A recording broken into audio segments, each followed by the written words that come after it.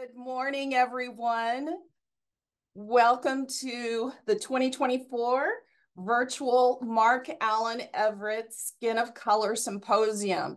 I am just so excited that you've chosen to join us virtually for this educational, stimulating event. And I want to share my screen. I have just a couple of slides that we will go over and understand our purpose.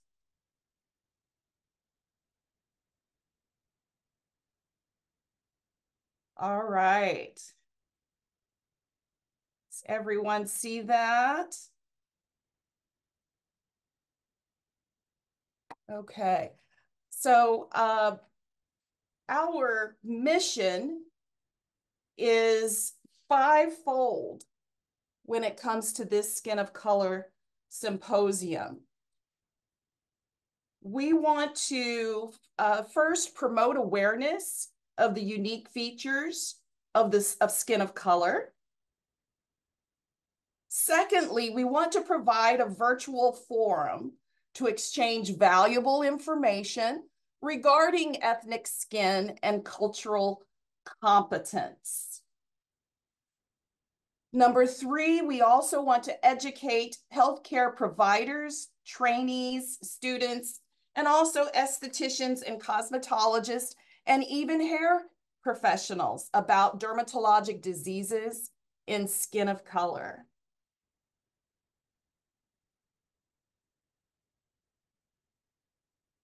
Wanting to make sure, is this in presenter mode? Okay, good. Okay, let me make sure I can swap and duplicate. Maybe that'll be helpful. Okay, and so the number four, we want to develop cultural competence as it relates to dermatology. There's so much that we can discuss, just even in and outside of dermatology, and we will discuss some topics of those even today. And number five, we want to expose attendees to nationally recognized experts in dermatology. This is actually our fifth year. We skipped a year because of COVID, but the first 2 years, it started in 2018, this symposium, and we had it in person. And so the first row are those who spoke. And then in 2019, we also held it in person. And then COVID happened. So in 2020, we did not have a meeting in person, and we pivoted to a virtual platform, which we have continued today because of its far-reaching effect across the nation and internationally. And so in 2021, we had our first virtual panel of speakers. And then 2022, these are all of our speakers and panelists. And then last year, these are the guest speakers and panelists that we had. And so we have a wonderful speaker lineup for you this year, and you'll be in for a treat. It's extremely important that we acknowledge a special sponsor, and that is the Everett Family Affiliated Fund of the Oklahoma City Community Foundation. This is in honor of Dr. Mark Allen Everett, who was a former chair of the University of Oklahoma Department of Dermatology. He was also the past president of the American Board of Dermatology and the American Society of Dermatopathology, a true giant in the field. And we celebrate him, his passion for academic excellence and respect for cultural awareness in dermatology. And it was the family's desire to support an enduring quality educational program with national reach. Hence this birthed the Mark Allen Everett Skin of Color Symposium. We also want to thank other sponsors who have been dedicated to this program, including the Office of Access and Community Engagement of the OU College of Medicine, as well as Dr. Pfefferbaum, Dr. Richard Van Horn, and Dr. Rose Pfefferbaum. Thank you all. And again, I say welcome. There are a few housekeeping things I need to state. This meeting is approved for 7 AMA, PRA Category 1 credits, as well as 7 ANCC nursing credits, contact hours, and non-physician credit, which is accepted by most healthcare licensing and credentialing organizations. So in order to receive credit, those who have actually registered, you have to record your attendance. And we can put it in the chat just to make sure everyone is aware. You text 13545 to 405-562-5828, and we'll make sure that that gets into the chat by one of our members on the planning committee. And that just needs to be recorded once. But to receive credit, you will have to complete the evaluation that will be available in your Cloud CME account and on the phone app at the end of the conference. So the code is also posted in the housekeeping slides that will be running through the intermission times, and also in the chat box. If you have questions, please pose them in the chat box. You view announcements there and view questions that you have been posted. At the end of each speaker presentation, we will have a chat monitor who will ask the questions to the speaker regarding their presentation at the end. We ask that you keep muted at all times. Please do not share the Zoom link to this symposium. Registration is closed. So take this time now for those who have registered to record your attendance, and at the end you can provide feedback as well as complete the evaluation. I just want to say thank you for all of the planning committee, all of the residents, even the students who have been involved in this program. I want to say a special thank you to our continuing professional development office as well. I just want you all to tell us in the chat, where are you listening in? Where are you now in the United States or abroad? Tell us what location have you joined us from? Also, I would like to know if you have more than one person with you joining in a group. And so put how many people, including yourself, are joining in on your Zoom link. Thank you for doing that. We appreciate your participation throughout the event. So without further ado, I want to introduce to you a very special person, Dr. Robert Salinas. He is the Assistant Dean for Access and Community Engagement in the College of Medicine. And he's also a family practitioner, geriatrician in hospice and palliative care as well, a very good friend and confidant. I'm so glad that he has been a staunch supporter of this programming and its growth. And I'd like for him to give just greetings to you. Thank you. Pam, thank you so much. Can you hear me okay? Yes? Turn your volume up just a tad. Okay. How about now? That's fine. Great. Thank you so much. Well, good morning, everyone. And on behalf of the University of Oklahoma College of Medicine, again, I'd like to extend a warm welcome to you from wherever you're joining. I know this conference started out locally, regionally, nationally, and now internationally. So we're very excited to have you here. You just heard some kind words from my good friend and colleague, Dr. Pamela Allen, and I like to really um, thank her and her team for putting this wonderful conference together. I also like to thank members from the continuing professional education team for working steadfastly to make this event happen. This is an important event. We know that events like this, symposiums like this, help us deliver better care to our patients, more specifically, those who are experiencing dermatological conditions.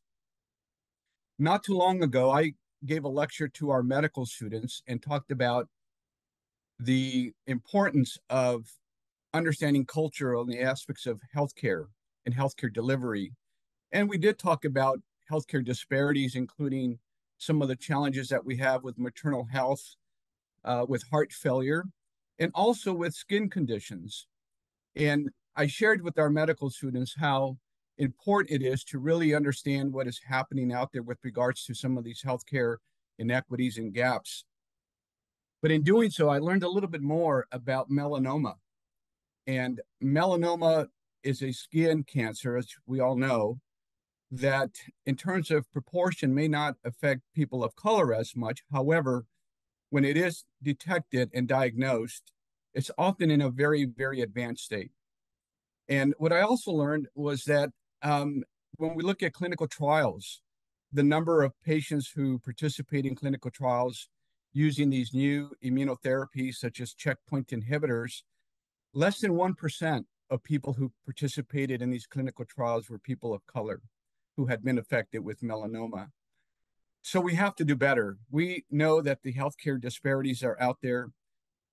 Conferences and symposiums like this help us become more knowledgeable, where we can apply this knowledge to better care for our patients, better diagnosis, better treatment, and yes, better enrollment in clinical trials to have better representation with regards to how patients respond to treatment.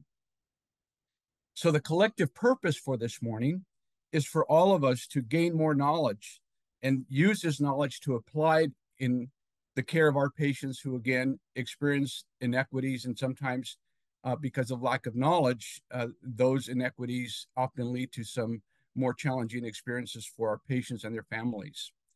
So this symposium is important.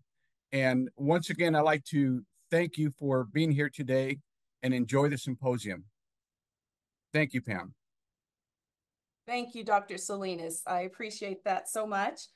And I have just one other special person that I wanted to have a warm greetings, and that is Dr. Valerie Williams. Dr. Valerie Williams is University of Oklahoma presidential professor, also the vice provost for academic affairs and faculty development. She is also a member of the Belonging and Inclusivity Committee here at the University of Oklahoma Health Sciences Center, and so many more. She's extremely involved with AAMC, was the chair of their executive committee board, and I tell you, she has a special place in my heart as just a professional mentor in my career. And so I thank her today for being here. Thank you, Dr. Allen. It's wonderful to be able to join you all this morning and just bring a couple of brief remarks of welcome. I, I wish you a good morning wherever you are in Oklahoma, in the United States, or around the world. And I'm just so appreciative that you've all joined the symposium today on skin of color. It's really an honor to be in front of a diverse and dedicated group of healthcare professionals, residents, fellows, aestheticians, students, hair care specialists, all of the folks who actually make life livable, enjoyable in the world in helping people resolve questions and problems that they have about their skin, their hair care, their well-being, and making it possible to do that in whatever environment we find ourselves. As a senior faculty member here at the university, one of the things I've had an opportunity to do is to really become deeply engaged in serving our communities. And for me, I get to work with individuals with special healthcare needs and disabilities, um, and their families. And this work has really given me a chance to appreciate firsthand the importance for our clients and our patients of being seen and heard as they are, in the skin they live in every day and with the lived experiences that they have every day. And seeing people clearly, hearing their concerns, and most importantly, appreciating the context of the concerns that they bring forward and how best we can intervene to improve an outcome for them. That's a big part of ensuring equitable access to quality of care for all people.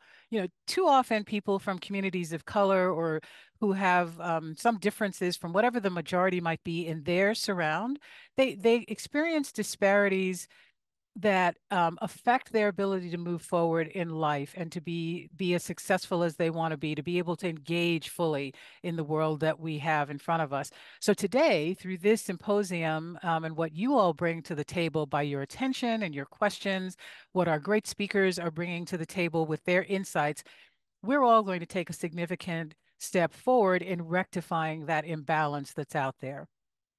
I was reminded when Dr. Allen invited me to do this of a story. And you may have heard this story, but this happened with my grandfather and I. He took me to the beach when I was a little kid, and um, we got there just after sunrise. He was an early riser, and there were starfish all over the beach. These beautiful, amazing, vibrant colors of these little five-legged creatures, and some of them were moving around, whatever. And it was clear that as the sun came up, things were not going to be good. All of these starfish were not going to survive. And he picked one up and he admired it and threw it back in the ocean. And I'm a kid. I did what my grandfather did, picked one up, looked at it, and threw it back in the ocean. And I said, there's so many.